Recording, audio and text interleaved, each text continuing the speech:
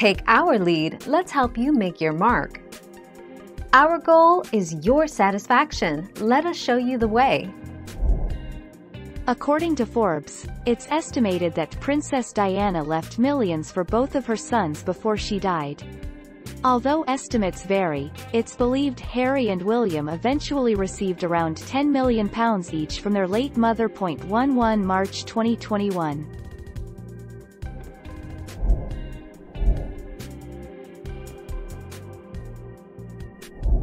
Let's help you make your mark.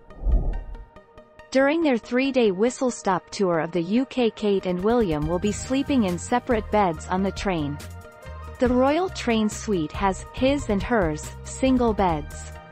Other features include a private bathtub and a 12-seat dining room, complete with a Formica table. 8 March 2021.